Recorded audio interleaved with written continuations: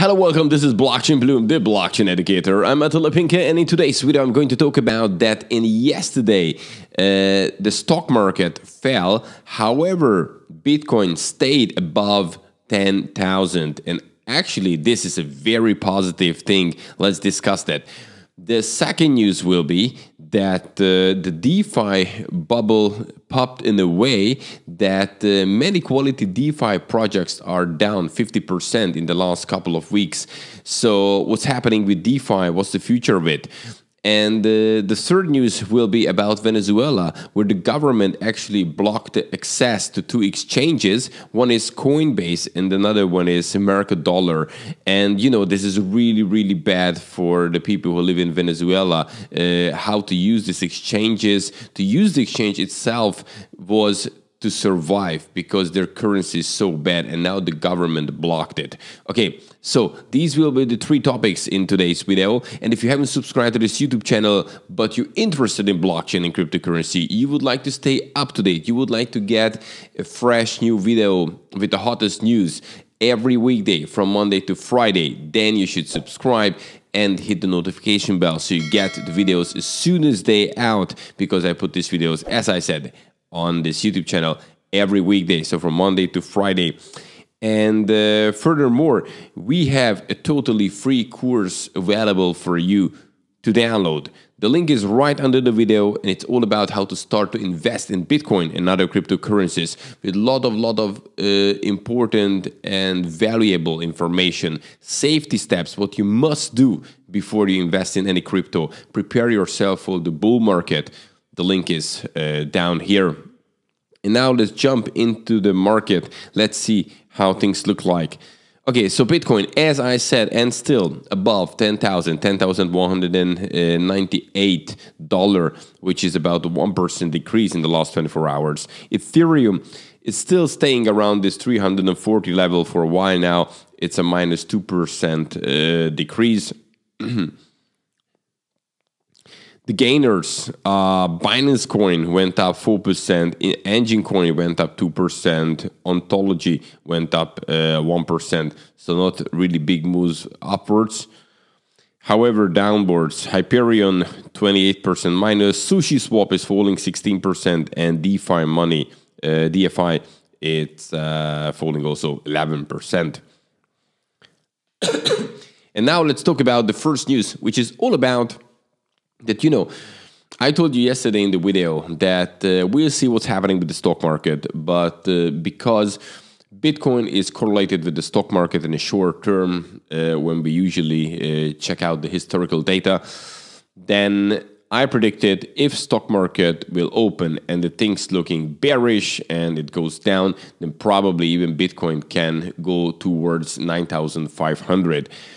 However, surprise, surprise, Bitcoin stayed above 10,000. And this is actually a very good thing, to be honest with you. We can see that it's not necessarily if the stock goes down, then Bitcoin will go down immediately. Look, in stock, we can see that Nasdaq actually in the last 3 days, it's in 10% minus. We have S&P 500 in the last 3 days, 7% down. We have Dow Jones last 3 days, 5.5% down. Yesterday, Tesla was falling 21%. But actually, you know, they said that the tech sector is the one which is pushing the things down. But it wasn't the tech sector. It was, you know, 7 of the indexes of the 10 biggest losers yesterday were energy stock, basically. But the thing is that the stock market is still going down. However, but this is just my opinion, I believe that the Fed will do something because the election is coming. And for, you know, for Trump and for the US, for everything, it's very, very important to keep people smiling, keep the level high. So even now it's falling, I think they will do everything to turn it back and push it upwards. I don't know what will happen after the election, because then they can more relax. Maybe there, you know, really this crash will come. But until the election, I'm actually positive that they won't let the stock fall. Maybe now this is happening, there is some correction, but it should turn back. We are just around beginning, mid of September, and the election is November, so they don't have to hold on for a long time. But in the last, let's say, 2 months, they should do something to push everything back. And I think if they push it somehow back, turn it back, and then the stock will go up, that will have a positive impact on crypto and Bitcoin. So this what I think. And no, this is not the one. Actually, yeah, here you can see how Bitcoin performed in the last couple of days. It was basically staying here. This is the level, the 10,000 level. And, it went under it, but just for a short period of time, bang, and pumped back. And it's spent the most of the time, even since it entered just under 10,000, the most of the time it was above 10,000. And yeah, here's an article that about the Kraken report. And, Kraken has predicted that September will bring excessively negative returns for Bitcoin. Historically, September is Bitcoin's worst performing month with an average return of -7%. So what they say that now in the bull market is totally normal, that there are these pullbacks. And after a larger pullback, there should be then a bullish trend again. So we see how it will work out. Look, they also say here that 12 times in the past, Bitcoin analyzed volatility, bottomed between 15 and 30% before climbing. On average, the 140% and returning plus 196% over 94 days. As of the end of August, 38 days have passed since the volatility low of 23% set on July 24th, with volatility rising to 44% and pricing gaining plus 25%. So history indicates that we may have ample room for higher volatility and gains in the month ahead. So they really positive and bullish a month ahead. We'll see how September will perform, because the beginning of September it's definitely negative, but maybe towards end of September and the month after it in October it can actually go up. So in long term they actually bullish on Bitcoin. And the second news I wanted to discuss is that what's happening with DeFi. Because, DeFi was the area which actually was leading in the last couple of months.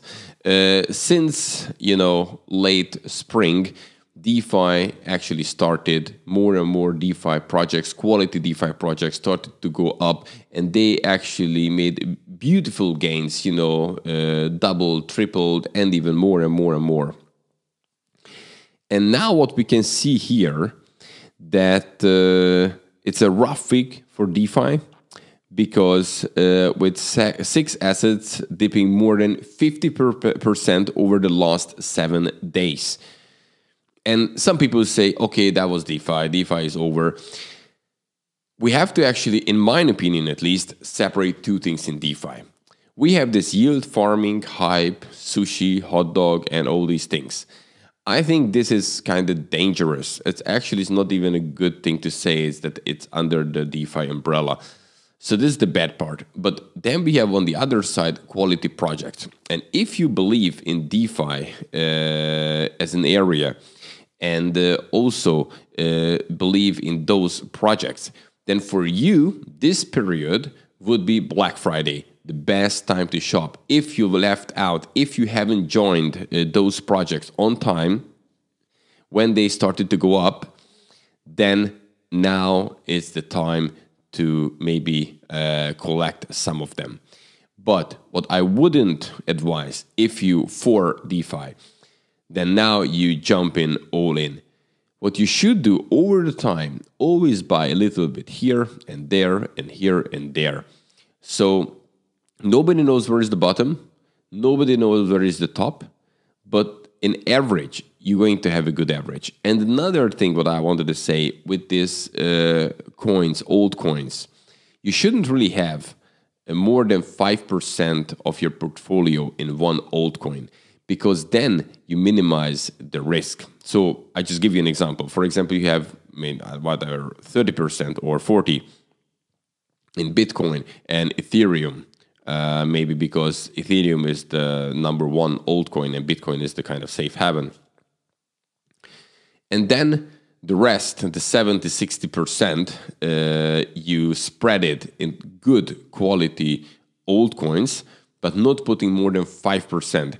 If you have 60%, you still have 12 altcoins, but you can put less than 5, obviously, but I wouldn't put more than 5. It's not financial advice. This is the way how I'm thinking, because then you cannot hurt yourself. Those people who have little savings, and they say, ooh, okay, now I'm excited, now I'm FOMO in, this is one project, it can actually go 100x, I'm all in. And just picked 1 or 2 projects, 2 small altcoins. They can be vanished anytime. So, and then the whole saving went away. Or when they drop significantly, what's happening right now, people panicking and now taking out money before it's going more down. So if you first of all, you risk your money. It doesn't matter if you lose it. Of course, it doesn't feel good, but it won't affect your life. That's what I'm meaning. And then when it's going down and you're already in and you believe it's a good project, it's a quality altcoin, which will go up definitely, then you just hodl, as they say in crypto terms, okay? You just simply not sell it, and then it will return, and then it will go even higher and higher. Always, zoom out. People really zoomed in. They focusing on a couple of day trades, and then they scared what's happening now. If you zoom out, then you can see how that coin is really performing, what kind of moves it has done over the time it's out. So that's my idea. And yes, now thanks to this yield farming and everything, this had made a bad reputation of DeFi right now. But sooner or later, hopefully it dies off, at least on the level what we have now, because this is just crazy. It's not a bad thing on its own, but how people use it, how they just simply not caring about projects, just being very greedy, that obviously is leading to something bad. And the third news is all about Venezuela, and that the government has blocked access to Mercadollar and Coinbase. And, Coinbase is... Coinbase is definitely one of the biggest crypto exchanges. And for Venezuela, it's actually really, really crucial to survive, to have access to Bitcoin, because their local currency has hyperinflated, and just protect their savings, they have to do something. But obviously the government doesn't want you to hodl crypto. They want you to hodl the local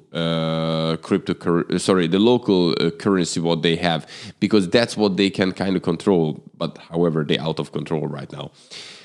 So what they just did, they actually blocked the access.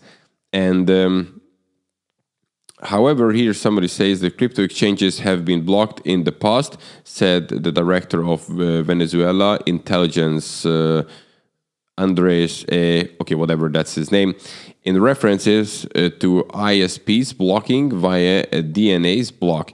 Until recently, all of them were lifted. That's kind of a positive thing.